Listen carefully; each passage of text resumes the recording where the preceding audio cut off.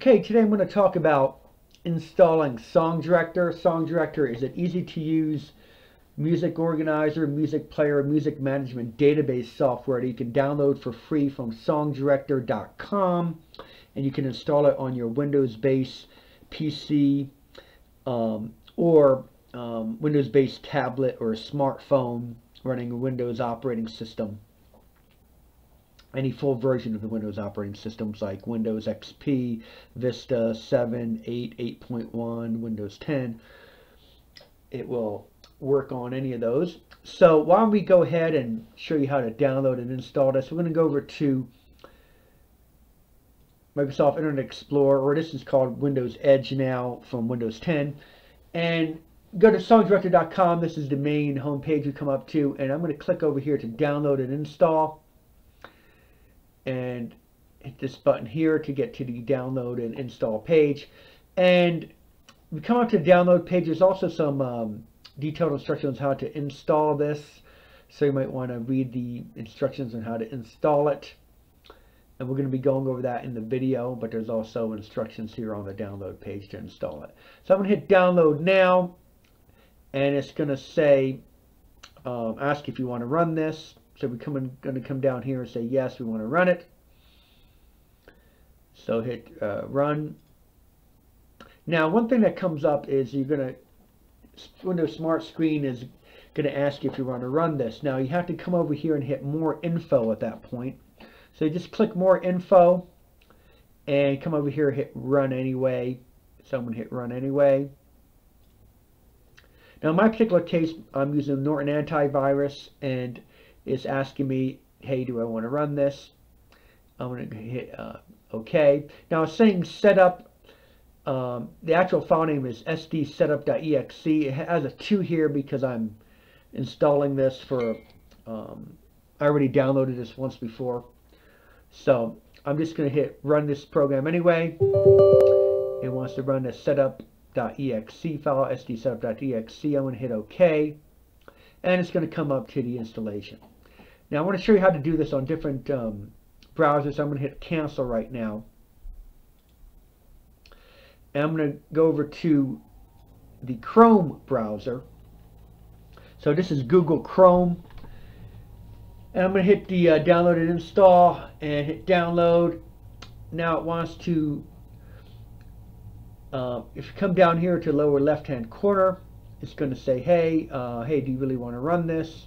This is a safe program. There's no viruses or adware or anything like that, and all it contains is the installation program and absolutely nothing else. So it's perfectly safe to download, 100% safe. So you pop over here, hit this little down arrow. You want to right click on that, or left click on that rather, and left click on it, bring this up. We want to hit keep right here. So hit that arrow, hit keep, and you see a little download area here. You want to click on this, and again you have the more info. You want to hit more info, run anyway. In my case, you want to hit run this program anyway. It's going to ask you again, hey, do you really want to run this? Hit yes, and here's the installation. Now let's go over to Mozilla Firefox browser. I'm going to do the same thing with Mozilla Firefox. Going to go to download and install. Download now. You have chosen a download setup.exe. I'm going to hit save file. And it's going to go over to the upper right hand corner where the downloads are at. I'm going to hit OK. Hey, I want to download it. Hit more info here. Hey, I want to run anyway. I still want to run it. Yes, I definitely sure I want to run it. And here we come to a Song Director setup browser. So I'm going to install this. I'm going to hit next. I'm going to could read through this agreement.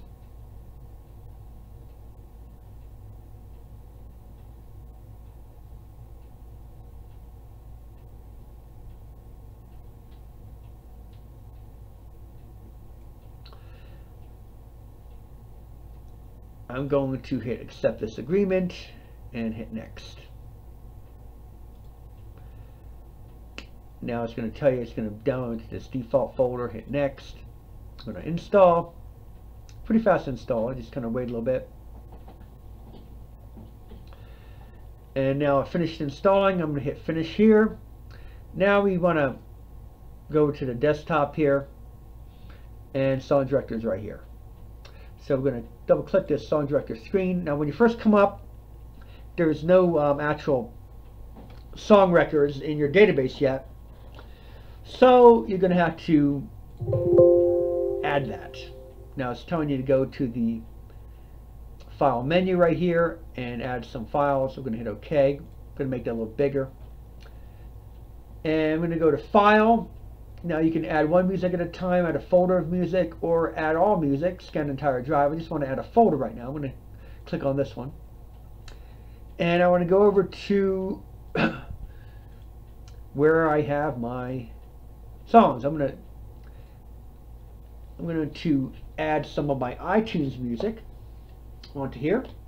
So I'm going to just hit, hey, I'm going to add my iTunes music.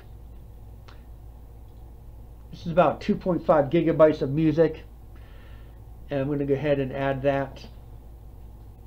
It's pretty quick. So I added 525 songs into the database. Take about 8 seconds to do that. Now it's saying here after loading songs, it's a good idea to compact the database on a file menu. This will remove unused space from your database, make the database run a little faster. You can do that if you like. Hit OK, go over here to File. Going to compact the database and hit yes, and it did save some space here, you notice. Now I'll go back over here, and this is what we get. That was in my iTunes folder, iTunes directory. So I'm going to go and at this point you can do just about anything. You can. The main screen you have right here is the main grid screen. It's kind of displayed kind of like a spreadsheet, and you can organize this any way you want. So I can pop over here and I can move the type over. I'm just going to click on this column. If you notice, the next column heading you click will cause the type column to move beside that column. You cannot move to the third leftmost columns. Okay, so hit OK, and I'm going to probably put that. Let's see, I'm going to probably put it right over here, and I can move my duration over here. My bit rate I might want to move over there. Bit rate is the quality of the song, so I'm going to pop over here. Now if you look over to this sort area, you can sort on 23 different fields: artist, bit rate, composer, duration, file name, size, purchase date, year. So there's quite a bit of things you can search on here. The album name. So let's pop over here. I can search on, we kind of covered this in some other videos, but I'll give a quick view of what this can do. I'm going to just type in Bob Dylan, since he kind of popped up, and you have all your Bob Dylan information coming up here. You can also show all songs by Bob Dylan,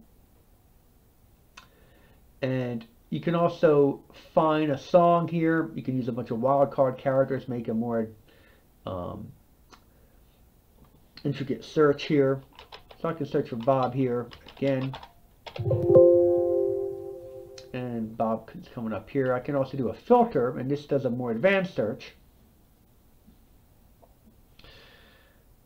So for example, I can pop over, do a more advanced search, and basically anything you want to search for here. And I can double click on a song, for example. I can add notes here. I can add pictures about this song or album. You can edit the tags here. Now you can edit the record, and it will change everything in the record and in the database. But if you actually want to permanently change the file name itself, you can edit the tag. Come up here to where you want to go. Let's see here. apple suckling tree. Right click, go to properties, go to details, and here you can actually edit the tag of the file itself and change that, change anything you want to change here. This does not actually, this actually changes the file itself, or you can change the record itself any way you want here. And you can delete a record as well, so if you have some duplicates you can delete that, and it will not delete the file, it will just delete it in the database record. So you can delete whatever you want and without fear of deleting the actual file itself. There's also a look on the web button, so you can look this song up on the web. Here it is right here. And there's quite a bit of things you can do with this, and we kind of cover that in another video.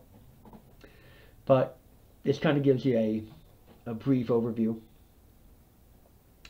And this is how you download and install Song Director. Now I would advise you to also use the help. If you have any questions about Song Director, click on the help, and this takes us to the website help page.